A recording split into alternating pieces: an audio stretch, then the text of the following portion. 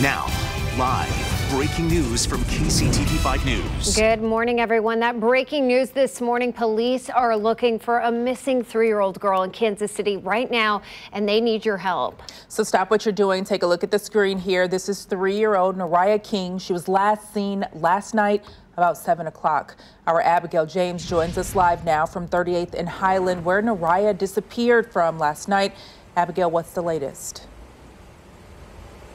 Well, Kelly and Gina, there certainly is a lot of activity out here this morning. It was only about 20 minutes or so ago when police put this crime scene tape up. They've been out here all morning long looking for this 3-year-old. And that was after already being out here all night long, searching the surrounding area and the home using people, dogs, and drones. Now, a lot of their focus this morning is being put on this yellow, mustard yellow color home that's right over here to the left of the street.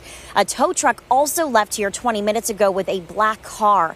Now, this here is the picture again of 3-year-old Noriyah King. She's 3 feet tall, 45 pounds, and possibly wearing an orange or pink coat. Now, they've also been knocking on doors of homes next door to speak with neighbors to get more information this morning.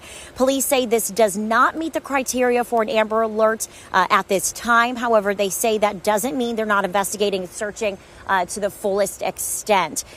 And that can certainly be seen out here this morning. There are police cars, detectives that are lining this entire stretch of this road right here. Like I said, officers are also going door to door, talking with neighbors this morning. Now, if anybody has any information, they're asked to call KCPD.